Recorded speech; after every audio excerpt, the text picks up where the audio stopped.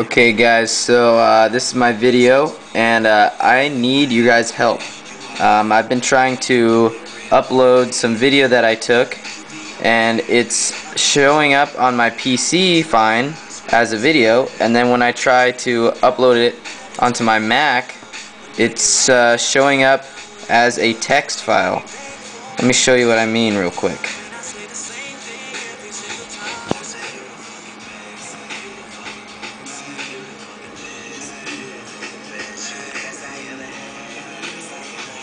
Okay, here it is. See, it opens with iPhoto and there's nothing in there, and then I go to my the main thing right here,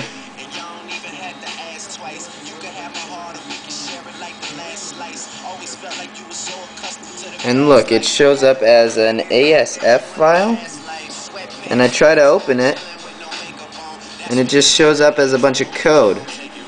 So I'd appreciate you guys' help, and thanks a lot.